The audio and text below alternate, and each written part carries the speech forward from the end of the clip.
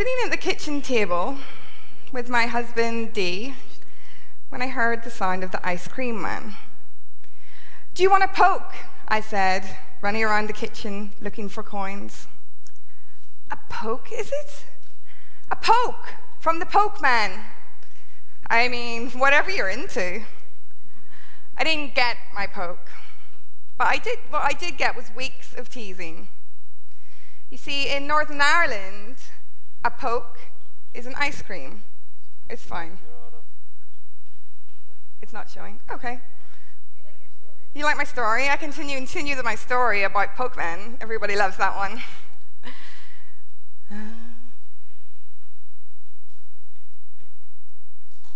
No? That must be why I did have some Pokemon music, but it hasn't worked either.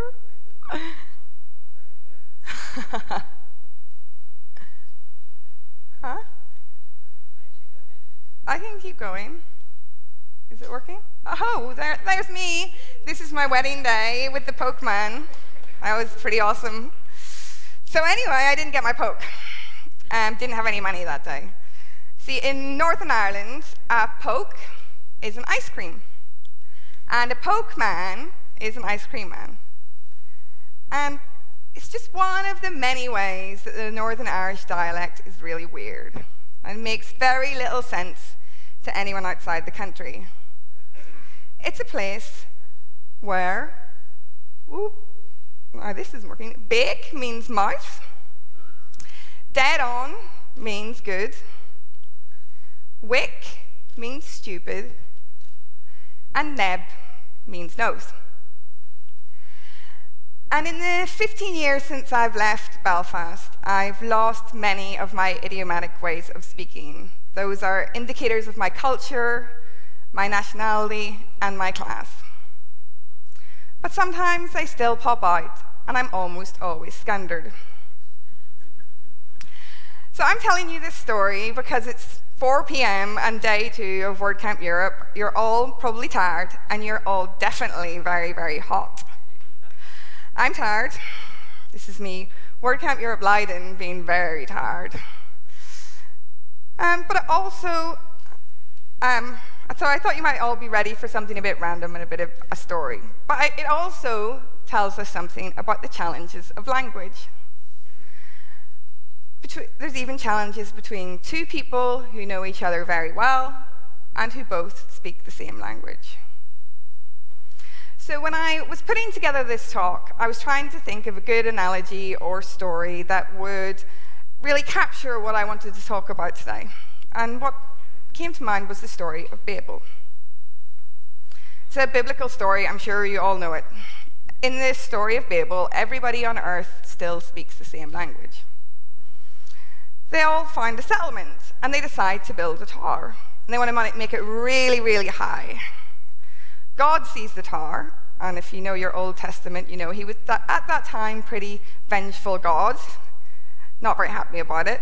So what he does is he destroys the tower, and he confounds all of their tongues, so they speak different languages. He scatters them around the earth. And that tells us the story of language. So when I think about the internet, I think about what we're trying to do, that we're coming together again to build something new, to build the internet, to build communities on the internet. But unlike the people who built Babel, we all speak different languages, we all come from different cultures, and we all have different ways of being. And we rarely get the opportunity to speak to one another directly, face to face, as I'm doing right now. More than that, our speech is mediated through tools which are themselves opinionated. They shape how we communicate. So today's talk, I want to think about how we communicate online. I want to think about the challenges. I want to think about some of the things that we might not instantly come to mind when we do something as simple as send a message. I'm not going to tell you how to communicate, but I want to think about the first steps that we need to take towards rebuilding our Babel.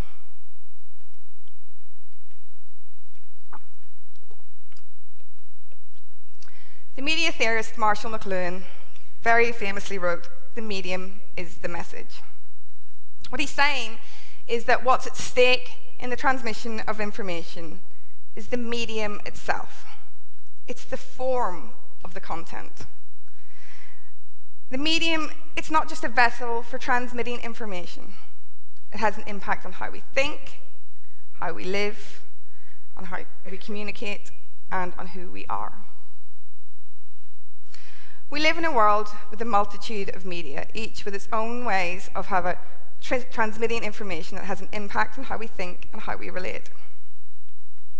When I'm thinking about this, I like to conceptualize it in the way that architects and designers create spaces. They create restaurants with booths for intimacy. They create spaces like this, where I'm standing here and you're all up there listening. They create boardrooms that are glassy and have big, long tables for formal meetings, nightclubs for dancing. Spaces shape conversations. They shape how we relate to one another. And online, it's no different. The communication tools that we use are not neutral. They shape how we communicate in very specific ways. They have an impact on our relationships with one another and on how we see ourselves. Do you ever find yourself just walking down the street and you're thinking about the best way to say something on Facebook? It's like a life event, or maybe something funny has happened. You're just noodling away about what you're going to write. So we think about ourselves and what happens to us in a way that is performative. We're performing for other people. We edit and filter for the most likes. And each like gives us a little twitch of happiness. So the medium is the message. The form insinuates itself into the content and becomes part of it. It is the message. You see, maybe this is why I dislike pretty much everyone on Twitter. I even dislike myself on Twitter. It's this contraction of myself and of people I care about into this 140-character broadcast format. 140 characters that are repeatable and retweetable. When I use Twitter, I'm a bit like this. I'll start writing something, and then I'll delete it, and then I'll maybe write it again in a slightly different way, but it's never quite right, and I start editing and changing, and then it's too long, and I have to delete things, and I have to have terrible grammar, but eventually I post it, and then I wait, and then I wait, and then maybe I get a favorite, and then maybe I get a retweet. So once I wrote something really funny on Twitter, and I thought it was funny, I thought it was really good. It was the perfect tweet. So I sent it out there, and someone responded, slow clap. This isn't an idiom that I am familiar with. I was like, I don't know what this is. Is this good or is this bad? So I do what we all do, and I went to the Urban Dictionary to find out whether it was good or whether it was bad. So the first definition said, it's a gradual building of applause, generally starting with one person clapping slowly and ending with an enthusiastic standing ovation. It generally shows approval for an underdog in a come-from-behind victory or after losing with pride intact. Yeah, that sounds pretty good. I would say that that means I'm funny. But the third definition said, an insult used to make fun of. Was I funny? Was I not funny? Can anyone tell me? I was really confused. The tweet itself has not stuck with me. I have no idea what it was. But the feeling has. So, I'm sorry to go off into a tangent into my anxieties, but my point is that the medium is the message. Ooh. It's not what I say on Twitter that matters. The content of that tweet, it doesn't matter, it has no bearing. What's at stake is how it changes how I think and how I am. It makes me into someone who is anxious and someone who's uncertain. And the medium turns people who I love into people that I find annoying. Our tools force us to communicate in different ways. We are shoehorned into technological idioms. There are diaries of the past that people used to write in their diaries, and they were spaces for introspection. We turned inwards and thought about things and reflected on them. But today we turn out. We perform. We perform on Facebook, on Twitter, on Instagram, on Snapchat, or whatever. And we self-select the best of ourselves, the side that we want to show. When we use something like Slack, it's a space for togetherness. It's an online shared space for companies, for teams, for groups, and even for open source projects. And while it's great, and I love it, and I use it every day and have a ton of different teams, it also promotes simultaneous back-channeling. So you may have a room where the main conversation is happening, but there could be multiple others going on at the same time. And there are all of these hidden layers of communication, and you never really know where the actual conversation is happening, which just doesn't happen when you get people in a room and you make them talk.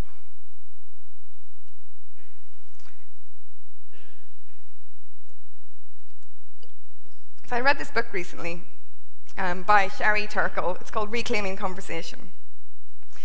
In it, she writes about a school that she did some research in the United States. The children are distracted, they find it difficult to concentrate, and they're not developing normal capacities for empathy. She writes about two children in particular. Luis's father has committed suicide, and he relies on his older sister Juanita at school. Turkle writes, "One day, Anna, a classmate of Luis's, becomes irritated that he interrupted her in the lunchroom when he was trying to talk to Juanita. The next day, the school is in an uproar. Anna has posted on Facebook, 'I hope Luis ends up just the way his father did.' The headmaster calls Anna into his office. He says he was steaming, trying to stay in control, smoke was coming out my ears, and he asks Anna, 'Why? Why would you do this?' And Anna has an answer ready. It was just on Facebook. The medium of the internet creates a barrier between me and you. It closes down any space for empathy. Anna saw Luis as an object. She had no conception that something written on the internet, something shared on Facebook, could cause real pain. On the internet, when we communicate, we lose the things we need for empathy. We lose tone of voice. We lose facial expressions. We lose body language. It's very easy to treat one another as objects. You just have to look at comment threads like The Guardian comments is free, and numerous other comment threads online. Look at social media to see how people treat one another. They're comfortable saying things that they would never say in person. Safe behind a screen, they make others feel objectified, victimized, and unsafe. There have been studies that show a connection between low eye contact in children and psychopathy. With its absence of eye contact, is it any surprise that so many people online lack empathy? We can see it in our own community. You can see it in comment threads on various WordPress news sites. You can see it happening on Twitter. There are people who thrive on the protection of the screen. It lets me insult you without ever having to look you in the eye and see the pain that I've caused.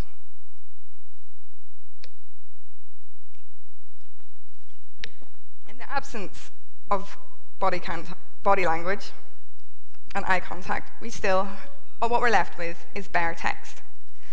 And the speaker, or writers in our case, they were left to embellish the text. This is no, a simple negative. No, definitely not. No, definitely not. How could you ask? No, not quite what I'm saying. No? No, that's a bit passive-aggressive. No! A moan or expression of dismay. We all do our best, but we still have to rely on the veracity or truthfulness of the person who we're talking to. Text makes it very easy to dissemble. Someone says, "I'm fine," smiley face. But if you're standing in front of them, maybe it's different. Maybe by making eye contact with them or seeing them avoid your eye contact, maybe by seeing the shape of their body, you'd realize it was different, that they weren't fine at all. We can't rely on text to give us all we need. We do our best, though, and to help us out, we've created a new language. Well, it's not really a language, it's more of a way of conveying meaning. Emoji. So in 2015, the Oxford English Dictionary named this emoji, face with tears of joy, to be word of the year. An emoji is word of the year. Wow. They said it best reflected the ethos, mood, and preconceptions of 2015. I use a lot of emoji. My text is full of them, especially in Slack. I love them. My favorites are this one, which is pray, which I use for thank you. Thumbs up, which I've used ever since I started using it on Skype. Ta-da, for a celebration. A sunrise for good morning. I also use sunset for good evening, or good night. And this big cheesy grin emoji, which I'm using a lot at the minute. Emoji are everywhere. They're even in WordPress. But they're not without problems. A recent study by Group Lens at the University of Minnesota found that emoji, which we use to add nuance to our text, are often misconstrued. They had two different research questions. The first was the interpretation of emoji on the same platform, so whether that's Apple or Samsung, whatever. What they found is that people interpret the same emoji differently. The worst culprit is this one. Microsoft's smiling face with open mouth and tightly closed eyes. The respondents were questioned about whether they saw this as positive or negative. 44% said it was negative, and 54% said it was positive. So there's absolutely no consensus. The same emoji can be misconstrued by different people, but it's even more complex than that. So emoji, if you know a lot about emoji, and I know a bit more now, they're just Unicode characters. So the Unicode Consortium provides a code and a name. So we have U plus 1F602, which is joy, 606, which is laughing, 60D, heart eyes, 610, neutral face. Okay, neutral face. So we get the Unicode, but the platforms render them how they want. And each platform has its own style. So what you send on your iPhone will appear differently depending on your recipient's device. So the meaning changes depending on the way the emoji is rendered. The worst culprit is grinning face with smiling eyes. This big cheesy grin, which is one of my favorites. When you view it on smaller screens, you do lose some of the definition in the eyes, and it can look like grimacing face, which is definitely negative. On Google, it's this stupid empty grin, which I hate. I hate seeing it in my Gmail. It makes me really annoyed. On LG, this guy is really bright and happy about being alive. On Samsung, he's so happy he can't stop laughing. And for me, Microsoft's looks like, you know that awkward grin that people have when you point the camera at them and they're like, oh my God, I hate that guy. But the Apple emoji is the most troublesome, as it is construed as both positive and negative. So when an Apple user sends a mildly negative emoji to someone using another platform, it is rendered as positive. People also use different words in describing the same emoji on different platforms. This one is person raising hands in celebration, which on Apple is the words for hand and celebrate. Google, stop, clap. Microsoft, this weird grey alien guy. I know, what is this? I don't understand. That's exciting and high. Samsung's is exciting, happy, and LG is praise and hand. So across Google and LG, it's not clear whether someone is giving you praise or telling you to stop. And finally, sleeping face, which definitely looks sleepy on most platforms, but on Microsoft just looks unimpressed. I know, seriously. So when we try to add nuance to our text, when we try to communicate effectively, when we try to create a space for empathy, our tools get in the way. There's more misinterpretation, and what you say might not be what you intend. So to finish this presentation, I was going to talk about some of the things that I learned working on a book about the story of WordPress, about how communication and miscommunication have impacted the project, which they have, but I wanted to talk about something else instead, something that I've been thinking about very much in the past 2 days, and it's about online communication, but it's about one of its tricks, about one of its pitfalls. It's about how we negotiate the relationship between communicating online and offline, and it's something that matters very, very much to me. The internet is an echo chamber. We may select the best of ourselves to put on there, but we also select the people that we follow, the people that we're friends with, the blogs that we read, and the communities we participate in. It's very easy to be lulled into the assumption that everyone in the world agrees with us, and we're shocked when they don't. I tried very hard yesterday to come up with 140 characters to post on Twitter about how I felt about the results of yesterday's UK referendum. But there are absolutely no words to capture how devastated I am. And now I watch as my friends online feel equal amounts of hurt, upset, betrayal, and devastation. There are no emoji for this. If we spend all of our time communicating with people online, with people who mostly agree with us, we assume that they make up the rest of the world too. When the UK voted on Thursday to leave the European Union, it became clear how hollow those assumptions are. Liking something on Facebook is not a political act, nor is a retweet, nor is sharing a meme. They're worse than nothing. We're lulled into thinking we're taking action when we're doing nothing at all. These things just circulate around in the echo chamber, having no impact on the actual real world. I'm feeling immensely sad today, but I also feel very ashamed. Ashamed that I didn't do more and that I didn't have the foresight to do it earlier. We live in very troubled times, and if we are really serious about building this virtual world that we are all so passionate about, we need to get serious about what we have, about protecting what we have offline. We need to get out of this bubble. We need to communicate with people who aren't online, but who are influenced by pernicious media with its own agenda. We need to talk, we need to listen, and we need to have empathy. We need to be more than this virtual world. We need to look outwards, because if we don't, we build on very shaky foundations. Thank you.